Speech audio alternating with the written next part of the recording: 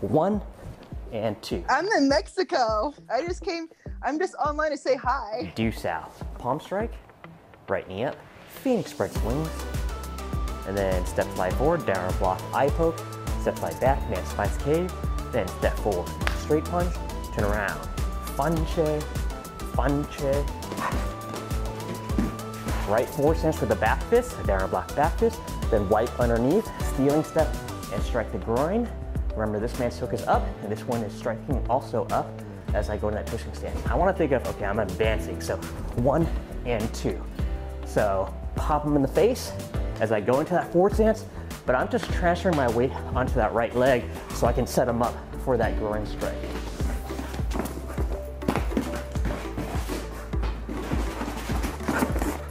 Sorry, you guys. She thought you said Zoom meeting, so she's zooming around. And I want to imagine someone's punching my left ear, so I'm gonna steal behind as I grab and then step back into a left forward stance with the side hammer fist, then back fist and strike the groin.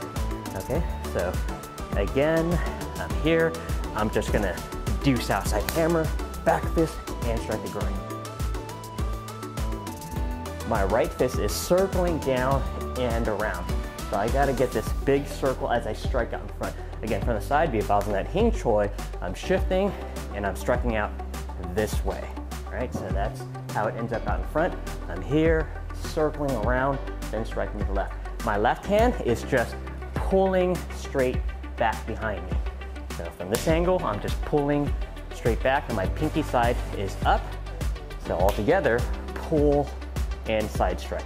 From this angle, pull, side strike. Then the next move is just pulling my right fist to the waist as I do a left punch. That's easy. Once I'm here, just shift over. So I'm gonna go from this right hing choi, side strike, and left punch.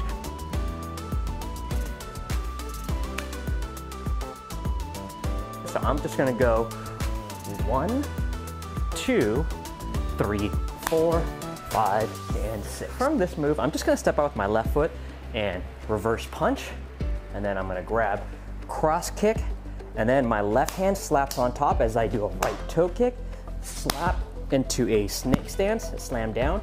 I'm gonna shift my feet, circle with the sweep as I'm still in that snake stance, then stand up, left elbow behind me, then right downward block, and right eye poke. Reverse punch, grab, cross kick, slap, toe kick, snap, down, turn, sweep, then stand up, elbow down, eye. So the timing of that from here, elbow, I'm gonna go 1. So elbow, 1, 2.